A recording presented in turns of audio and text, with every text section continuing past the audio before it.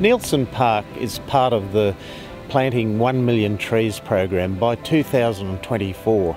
Council officers are currently removing noxious weeds, and they will be replacing those areas with native plants.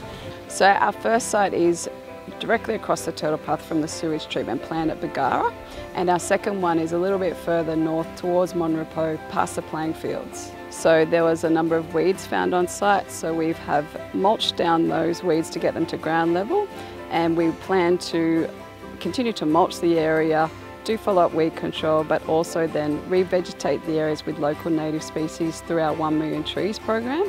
So there was some Chinese burr, which was the dominant weed that was standing a couple of metres tall and covered the sites.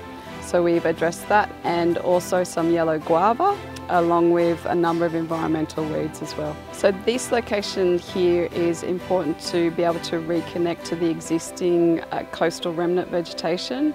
So to improve the current vegetation here in Barolan, protecting our coastline and improving habitat for wildlife and birds. It's a great opportunity, the 1 million trees program, to incorporate a natural planting regime that includes removing all those noxious weeds, returning the natural environment of Neilson Park back to what it was.